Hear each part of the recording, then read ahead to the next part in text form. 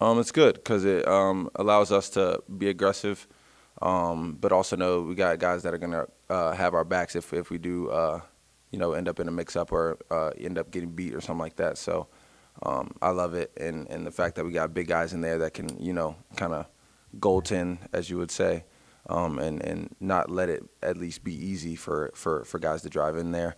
It allows you to, feel safe, but also, handle your own in the, whatever it is for the scout and stuff like that, to be able to lock down and defend.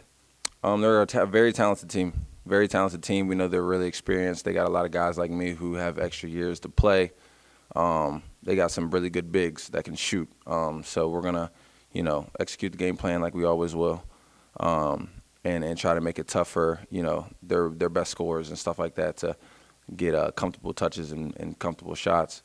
But I believe in, the coaching staff, all of them. They do a great job on preparing us, and I think it'll be good. You just got to be ready. When you're putting either uncomfortable or not used to positions, you got to do what's best for the team. I've never been a guy to slouch or I know for a fact, as you guys seen, I've started all my life, so it's something that doesn't really define me.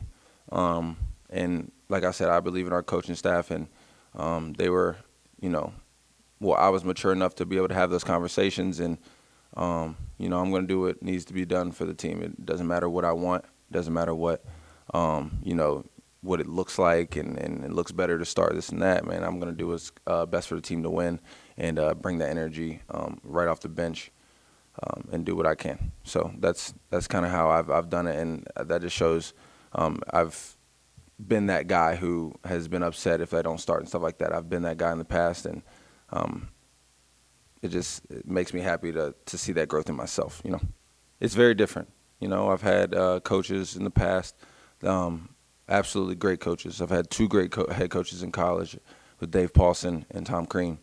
But their demeanor is a little different. They're more, excited, more loud, and that's fine. That's the way they coach, and it's an unbelievable, two unbelievable, role models for me that I could always, talk to and have good conversations with. But Coach Lloyd is, he's a lot more calm, a lot more under.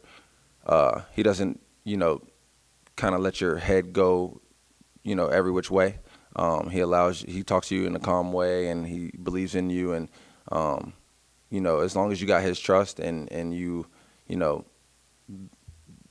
I would say build in and ingrain what he wants to do with this team.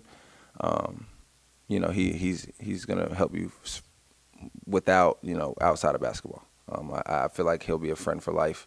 I'm a guy that I can talk to anytime about anything, and he'll always be there. And I've only been here for a year. We'll be here for a year, so it's a pleasure to be able to play with him. I wish I had more years with him, because he's made me a better player since the summer, since I came in. He's made me a better individual, and he just continues to impress me with the things that he can help me do. Like we talked about the other day, I haven't been in this many ball screens in my entire college career. Not that I couldn't, but just, the situations I was in, it wasn't my role to do that. So, and I've gotten better at that as well. So he's just helped me out so much. Yeah, I've always expected to play. I feel like I've done that most of my career. But, yeah, you never know, especially with my position coming in. The recruiting was a little different. It was like kind of, right away, what's your role, this and this and this. So, yeah, I knew they needed a guy, older guy, to come in and help lead and do the older guy stuff. So with that comes minutes, So, and then from there on, it was about the work I put in and what I show in practice and what I lock in on to get the coach's trust. And I think I've done that pretty well. So I think it came with how I reacted to everything, coming in, and hopefully I can continue to, be that guy that they want on the floor. Absolutely. Everybody's invested. Everybody's invested and locked in. And I love the way the guys, kind of encourage each other. Even when guys get subbed out and stuff like that, it's always encouraging. We haven't had any, bad body language about stuff like that. So it's always been good, and I think that comes with trust as well. I think we've all seen each other get better and lock in, and that trust comes with they're not second guessing who's in the game and if we're going to be okay. Like they're ready to go, and they trust us as well. So I think it's like the trust in the whole entire program, and it's great. It's different. It's definitely different. I miss the East Coast a little bit, but I've always been a guy to adjust to things. People were scared that I was going to be lonely out here, especially family and stuff like that. But I'm pretty good at adjusting, pretty good at knowing people and getting involved in the community and stuff like that. So it's been good. I love the West Coast. Like, it's definitely a place that I want to come back to, especially Tucson. I'll always be able to come back and enjoy, these fans and this program in the city. But yeah, it's been great. I definitely miss the East Coast a little bit, but it's been great to get out here and just, feel something different.